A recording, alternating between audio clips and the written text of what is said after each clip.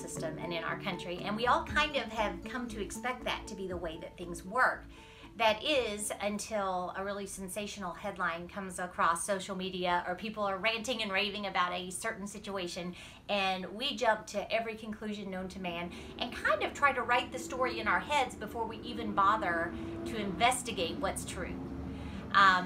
In fact, there's an article in the New Yorker magazine from a couple of years ago entitled "How Headlines Change the Way We Think," where the author talks about the power of a headline and how through the headline the author can make you set your mind on an outcome before you even read the article. Whether the article supports that or not, you're still likely to come out with the same opinion, and a headline can make you, or can affect what you remember, what you extract from the article that you read, which is really, really fascinating, because we see that through our social media feeds so often, and people just jumping the gun to pass judgment on something that they know nothing about.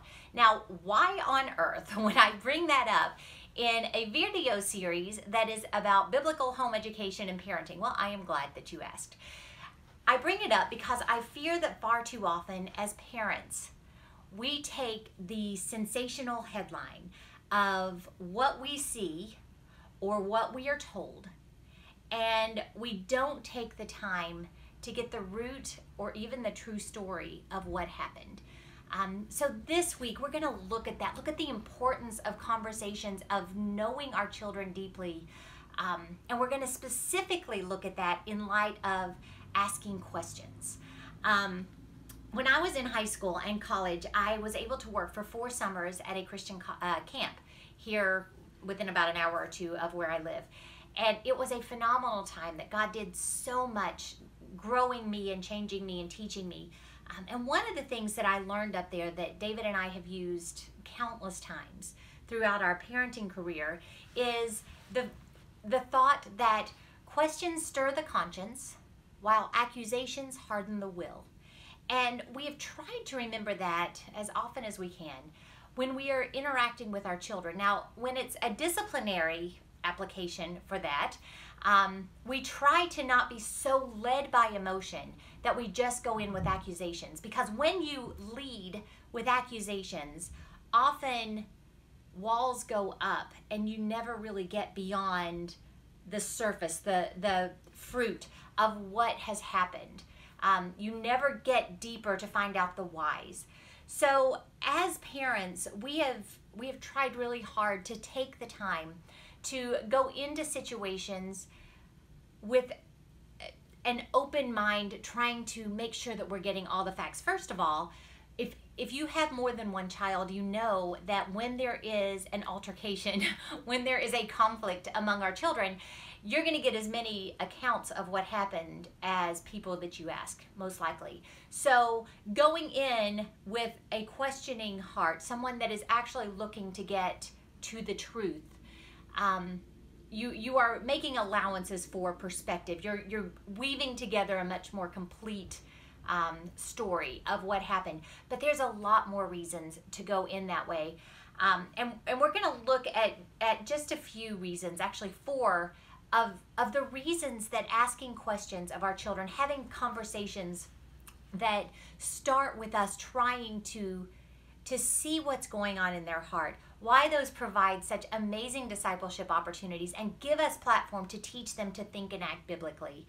The first reason that I wanted to talk about that is a good thing that comes from taking the time to ask questions is it really does build and strengthen relationships with our children.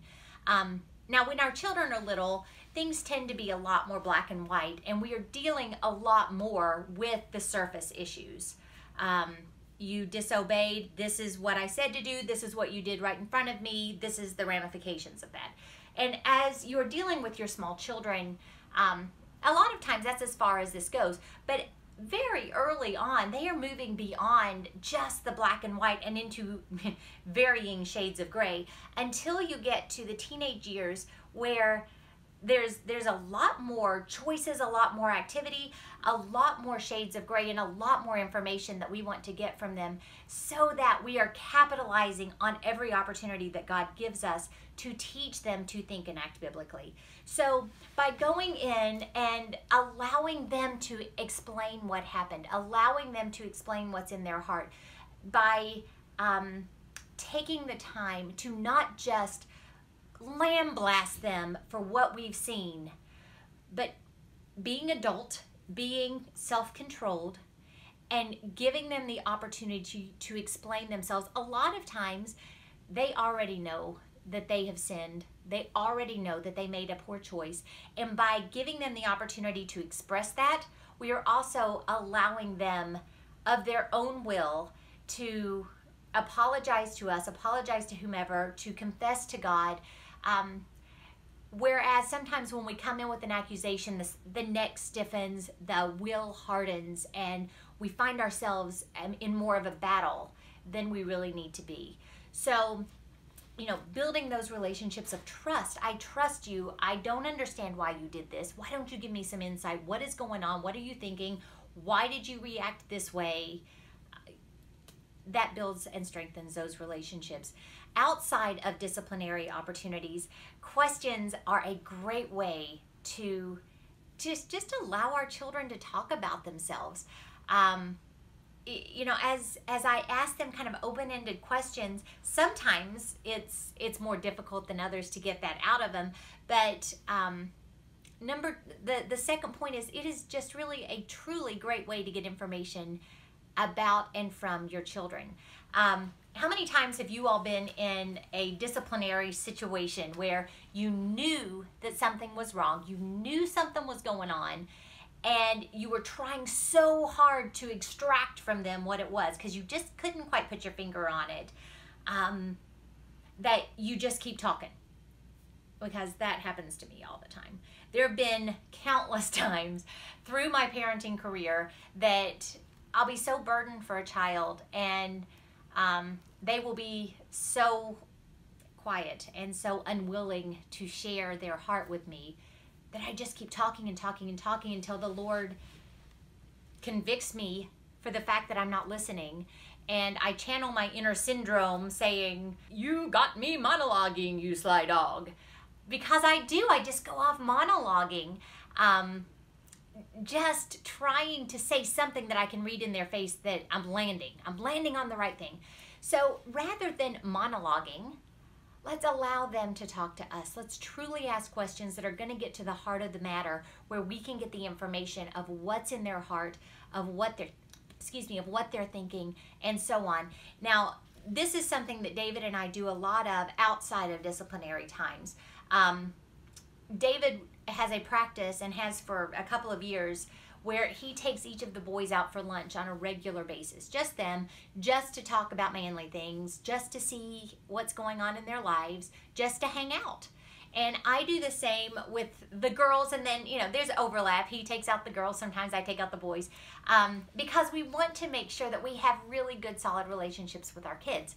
Now, the questions and the conversations that we're able to have on those one-on-one times, whether it be a drive, sitting on the back porch, going to get ice cream, going to lunch, whatever, that allows us to have much deeper conversations than we're able to have a lot of times when there's all six of us, because when there's all six of us, the conversation is generally much sillier, much crazier, much more fun, all of the things that make a really close family so awesome.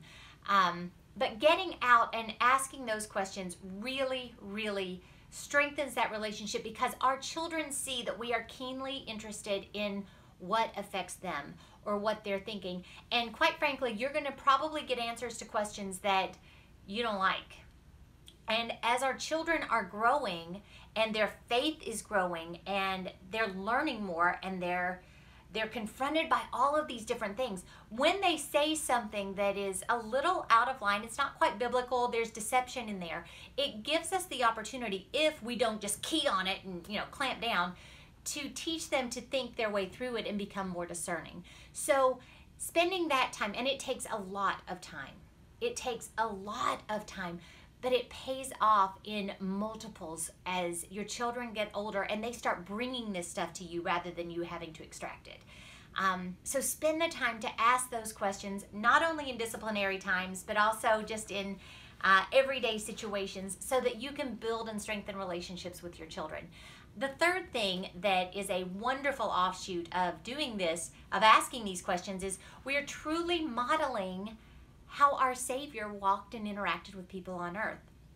There is a list that I came across that is 133 questions in the Gospels that Jesus Christ asked other people. There may be more, that's just one of the lists that I saw.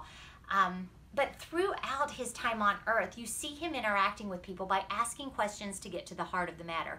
Everything from, if you love those who love you, what reward will you get? He was trying to get them to think about loving their enemies, not just loving and pouring into those for whom it is easy. He asked them, how many loaves do they have? You know, they're sitting there looking at all of these people, thousands and thousands and thousands of people, and they're hungry, and the disciples are so frantic. Well, how many loaves do you have? Well, we only have this. And Jesus takes it and he breaks it and he teaches them a tremendous lesson about trusting him that they quickly forget, because not too long after that we see another crowd gathered that is very hungry. The disciples are once again very frustrated, and what does Jesus ask them then? Well, he says, when I broke the 5 loaves for the 5,000, how many baskets full did you have left? He asked them that in Mark 8. And it's using a question to get them to think. And we are able to do that with our children in tremendous ways, where we can just change the course of their thought process by posing a different way or by making them address it in a different way. And so use those questions as a way to model how Jesus interacted with people and showed love to people the whole time that he was here on earth. And then finally, it is a tremendous way to get the real motivation behind what's going on. About a week or so ago, I had invited my older son out for brunch because there's a lot of things going on in his life. He's about ready to start college. He's got work decisions and just different things. And I was seeing him make some decisions that I wasn't exactly sure where they were headed, what he was thinking. And I realized that I can sit here and write that story in my head. I can say, this is, oh my word, this must be what he's thinking or what he's doing. Or I could take the time to ask the questions and get the motivation. And I'm so thankful that I did, because as we were out and I started asking him questions, the answers that he gave me were very mature. They made a lot of sense. I saw where he was coming from. There were a few things that I was able to kind of redirect with some more questionings and help him to maybe modify some of his approaches on things. But ultimately, it didn't leave me wondering. It didn't leave me reacting to him based on something that I made up and not something that I asked him. So asking questions is a terrific way to get the real motivation behind what's going on in our children. Again, all of these things are just building and strengthening relationships so that we are teaching them and strengthening and deepening the foundation that is biblical on which they can build their lives, so that when they leave our families, they are shot out to do all that God has called them to do and be all that God has called them to be. They won't walk away as so many others have. Now, as I've said over and over and over again, we cannot reproduce in our children something that we don't have. So we cannot teach them to think and act biblically if we aren't in God's word day in and day out, learning how to do that ourselves. So as parents, not only do you need to be investing this time in getting to know your children, but invest the time in getting to know and grow closer to your God. It is critically important to your parenting efforts. I talk a lot about conversations, about knowing God, about how the Bible says that we should approach parenting in the Teach Them Diligently book. And I just really encourage you to pick one up. I think that it will be a blessing to you, whether you're down the road and you can look back and be encouraged by what God has done, and you'll see kind of God's hand all the way through. That's how writing that book affected me. I saw, and I kind of put it down in writing, everything that God had taught me, and I was like, wow, God, this is amazing. But if you're just starting out or you're early in your parenting career, I think that it will give you a lot of great ideas and make you think about some things biblically that maybe you haven't thought about yet.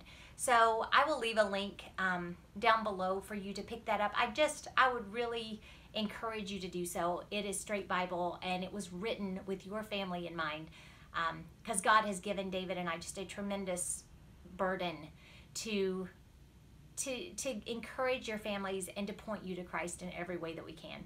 So I encourage you this week, get in the trenches, get to know your kiddos, ask them questions, spend the time to build those relationships, and make sure that all the while, every single day, you're in God's Word as well. Have a great week. If you enjoyed this video, you've got to check out Teach Them Diligently 365.